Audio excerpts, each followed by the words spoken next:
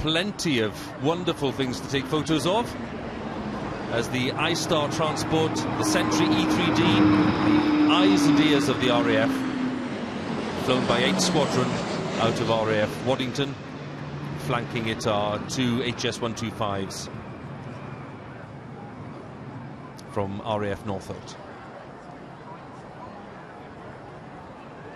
The great bulky figure of the C-17 from RAF Bryce Norton, which can carry over 45 metric tons of freight, troops, other transport. And then the vast Voyager, also from Bryce Norton, specially adapted for a military role, troop transport really from Afghanistan and elsewhere. And then we have 3 Typhoons and 3 Tornado GR4s.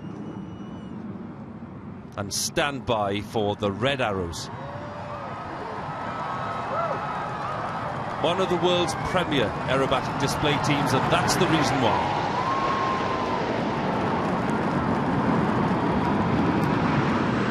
A stream of red, white and blue in the skies above central London and Buckingham Palace, to the Queen's obvious delight.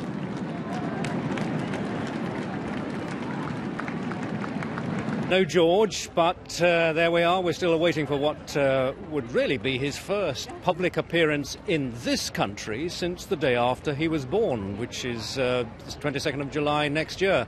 But no George, but the Troop in the Colour parade, a flypast, the balcony appearance, and a 41-gun salute being fired in Green Park. That, of course, the normal ingredients of the Queen's birthday parade. She made her way down to Troop in the Colour ceremony before returning to Buckingham Palace for the balcony appearance. That's the moment when it had been thought that just possibly William and Kate would bring Prince George out with them, but that was not to be. We don't, in fact, even know whether he was brought to Buckingham Palace at all. But a balcony appearance in which the Queen, of course, surrounded by all the other principal members of her family, her children, grandchildren and nephews and cousins and so on, and they're all now inside having lunch.